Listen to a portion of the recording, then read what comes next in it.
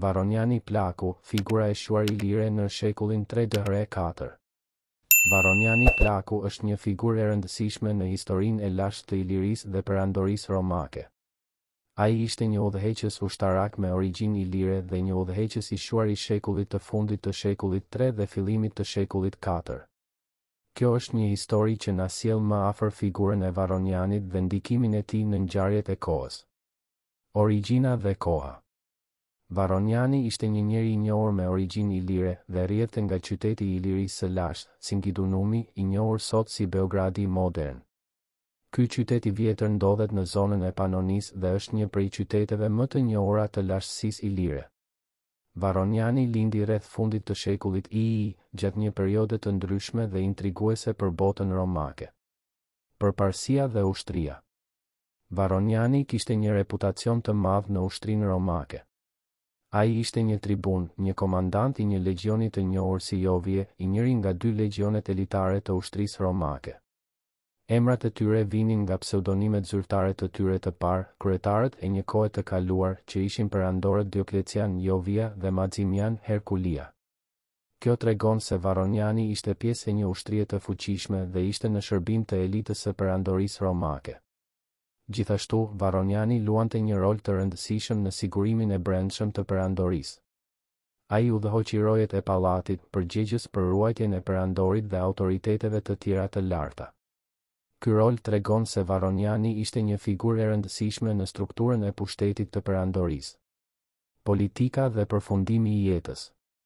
Për shkak të pozicionit të tij të lartë në ushtri dhe vendit të tij në zbatimin e ligjit, Varroniani u përfshi në ngjarjet e kohës. Një nga momentet më të rëndësishme në jetën e tij ishte dorëheqja nga detyra e tij si tribun i legjionit.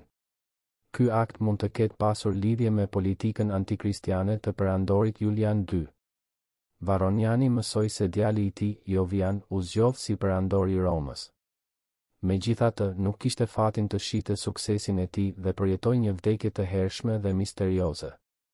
Ndikimi dhe trashëgimia. Edhe pse jetoi në një periudhë të caktuar të historisë, ndikimi i Varronianit dhe trashëgimia që la janë ende të rëndësishme sot. Ai paraqet një shembull të rrallë të një figure ilire që arriti nivele të larta të pushtetit në botën romake.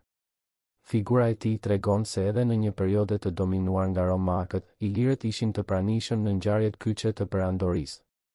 Kjo histori na kujton se është e rëndësishme të njohim dhe vlerësojmë figurat e lashta të historisë sonë dhe të kujtojmë trashëgimin tonë të pasur historike.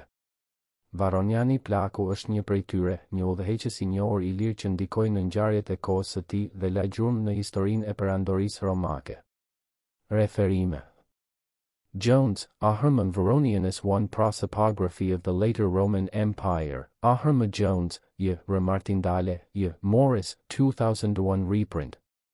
Cambridge University Press, 1971. Vol.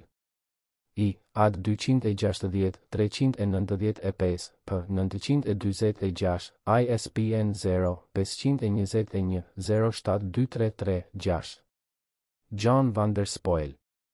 Themistocles and the Imperial Court, Oratory, Civic Duty, and Paideia from 1995. Karl de Rhodes.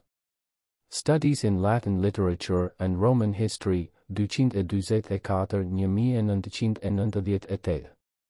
Faqja 472. Këto referenca mund të shërbejnë si burime për të zgjeruar njohuritë mbi Varronianin Plaku dhe rolin e tij në historinë e lashtë të Ilirisë dhe perandorisë romake.